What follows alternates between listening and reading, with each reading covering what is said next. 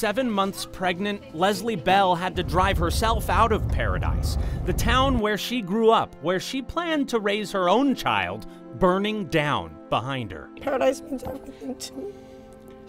All my friends, my family growing up there, I know nothing else. She's staying in a motel in Vacaville with her husband Brian. They've got too many animals to keep in there. Some of them are holed up in their truck outside. They're gonna have to improvise for a while. Their house burned down. I believe in my heart it could have been avoided.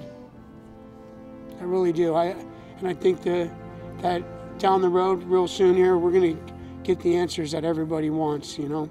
They're among the first to join a lawsuit against PG&E. The official cause of this fire hasn't been determined yet, but the power company did report a problem with one of its high voltage lines around the time and place that the campfire started. The dispatcher who sent the first crews to that fire warned them. Looking across under the high tension power lines, there's a possible power line hazard.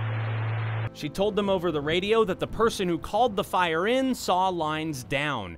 PG&E is asking for patience, but the company did warn its investors that it doesn't have enough insurance to pay for all this damage if it's found liable. At another motel just down the street, you'll find Randy Parkerson and his mom Irene. Yeah. They don't have much more than their pets and their lives. House after house after house was in flames. Do you think you were gonna die on one? Yeah, we thought we were gonna die. Yeah, I was praying, God, please get us through this. This was their home in Paradise. Here's what's left of it now. The day before the fire, they say, a PG&E worker stopped by. And he says, well, we came to tell you that your power is probably going to be turned off tomorrow. I said, why?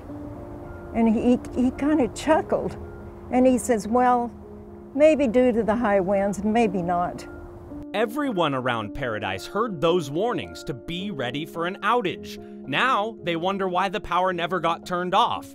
But the story's not quite that simple. When PG&E says it might turn off the power for safety, they mean neighborhood power lines, the kind on wooden poles near homes. Those big transmission lines on those high steel towers, those connect entire regions.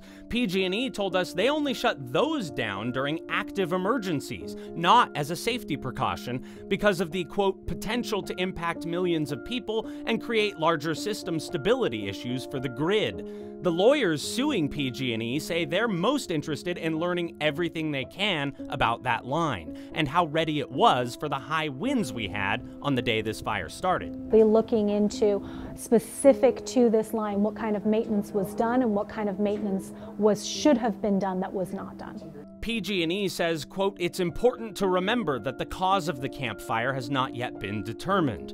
No matter the cause, the conditions that day were horrible. Within minutes on the scene, the first crews warned this one could be big and started to ask for evacuations. Brandon Rittiman, ABC 10 News.